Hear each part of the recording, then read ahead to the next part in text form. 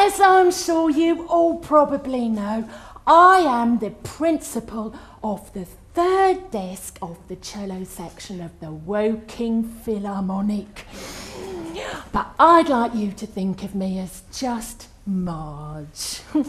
Of course, I have been accustomed to the loftier peaks of the sub-principal position of the first desk of the cello section of the Woking Phil. But since my highly individual interpretation of Delius on hearing the first cuckoo in spring at last season's closing concert at the Fairfield Hall, the leader of the cello section explained to me that my presence was perhaps more helpful to some of my weaker colleagues closer to the double basses. Up the back. And on reflection, I realised that with a talent such as myself, one simply can't be selfish and must help out where one can.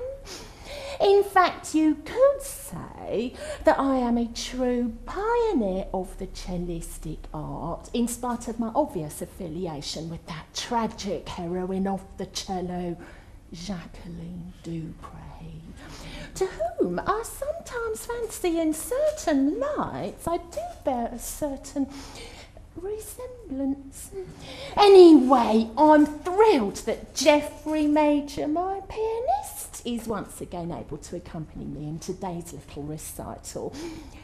Prize winner at the Esher and District piano playing competition, Jeff's early promise was sadly cut short by the war, but happily lives on in our Thursday evenings when we love to bash through the Brahms and indulge ourselves with some of my famous ginger sponge cake and a glass or two of Harvey's Bristol cream, medium sweet, which Jeff insists helps him navigate some of the trickier passages. You do, Jeff? Well, enough of my chat. I know you haven't come here to hear me talking today about my musical memories or my sponge cake.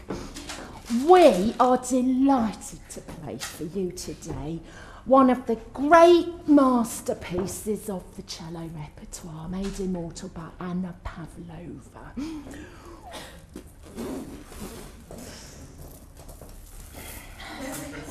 The Russian prima ballerina assoluta, not the dessert.